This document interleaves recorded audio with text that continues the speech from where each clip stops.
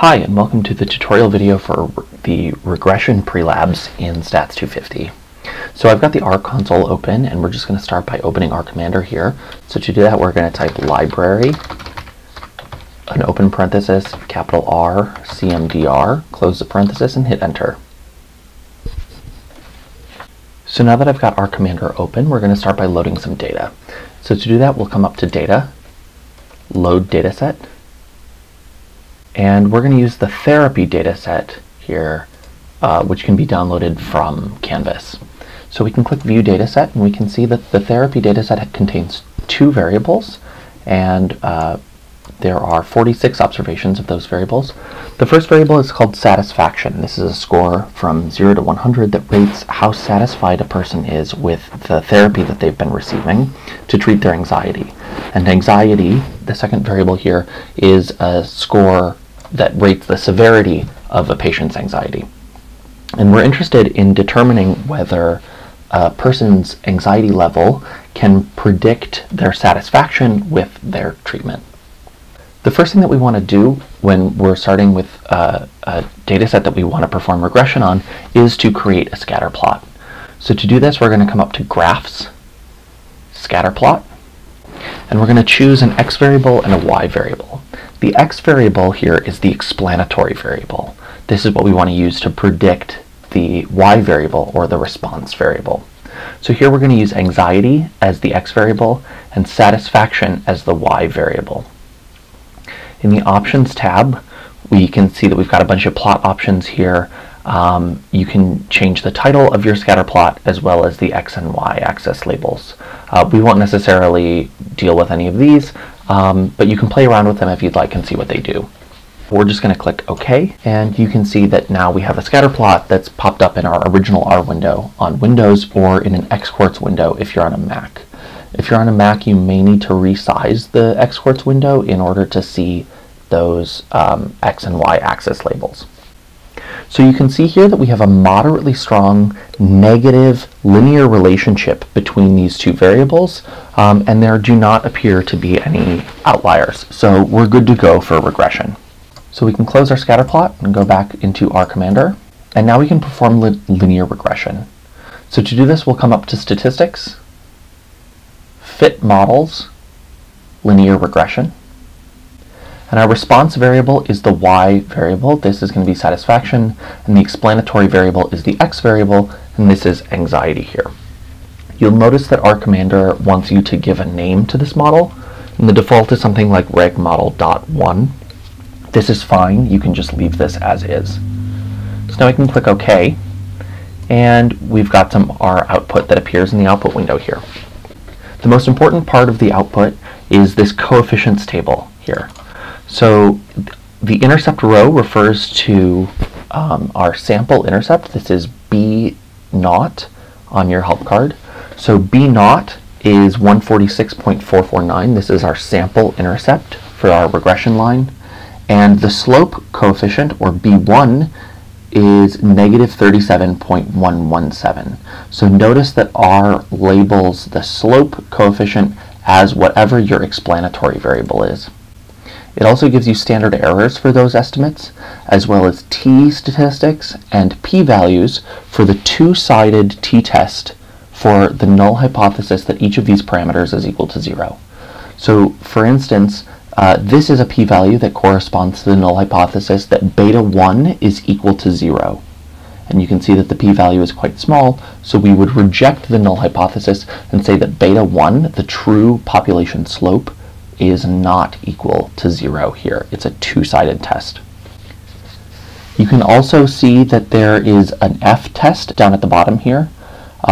You'll notice that this F-statistic is exactly the t-value for the slope squared, and the p-values here, the p-value for the F-statistic should match the p-value for the slope. When you're doing regression with only one explanatory variable, as we do in Stats 250, this F-statistic is just another way to test the null hypothesis that the true population slope is equal to 0. So these two tests should coincide exactly. Another thing that we might be interested in is the multiple R squared.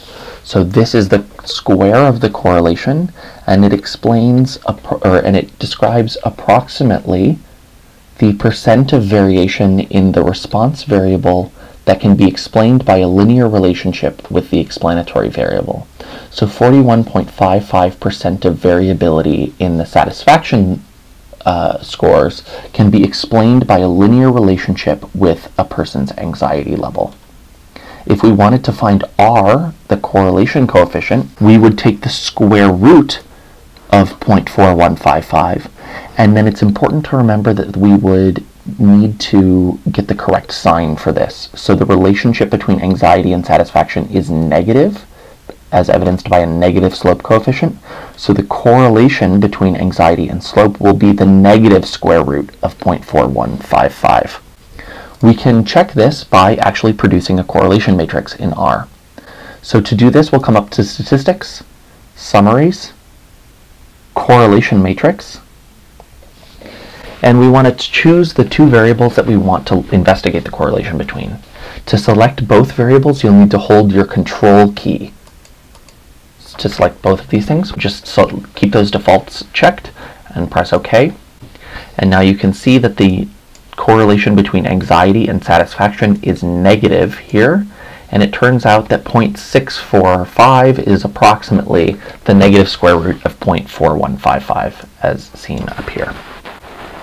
It's also important to be able to use R to check the assumptions that we need for linear regression.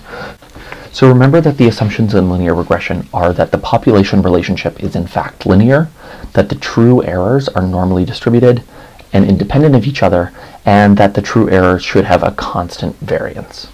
So the way that we can assess these assumptions is by looking at a few diagnostic plots. So to get those diagnostic plots, we can come up to Models, all the way down to Graphs, and then choose Basic Diagnostic Plots.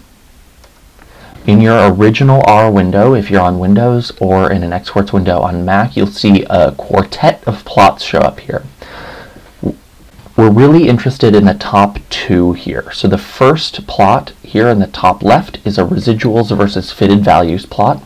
Here we're looking for these points to be approximately equally scattered around 0 with no patterns here. So we should see a constant band around the 0 line, and that's more or less what we're seeing here. So that's good.